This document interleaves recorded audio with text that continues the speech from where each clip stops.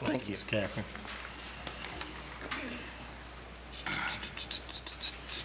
Next I have up Mr. Lou+Howard.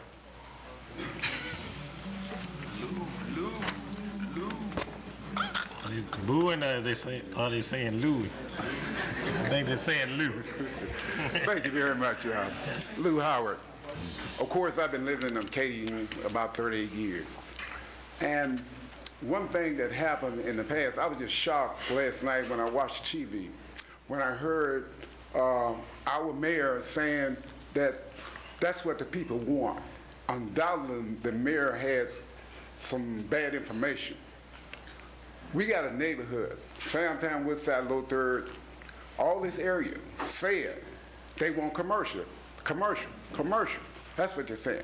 When the mayor pointed out Roosevelt, and I think he called out a few other names, Mr. Hobbs or whatever, saying they told him to veto it.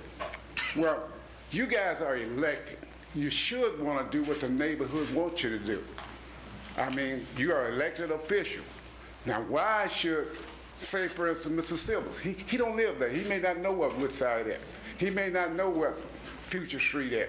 But yet, he want to determine what's going to happen in our neighborhood. And I think that's so wrong. And one thing I can't understand, it's buzzed me when someone vote one way one week and all of a sudden turn around the next week. That tells me something. It's got a devil on somebody's trail. I mean, something is wrong. And that bothers me when people does that. But the neighborhood is clear.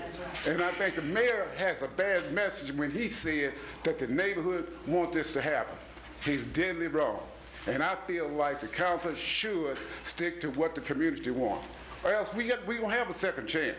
It rains and then it goes, but it still also come back. And we'll remember that. So I hope the council feel that go along with our community, that we want commercial. We need commercial for business. We need to drop our unemployment and things like that. And crime rate gonna go down. That's all I have to say about that, but the mayor has a wrong impression when he said that's what the neighborhood wants.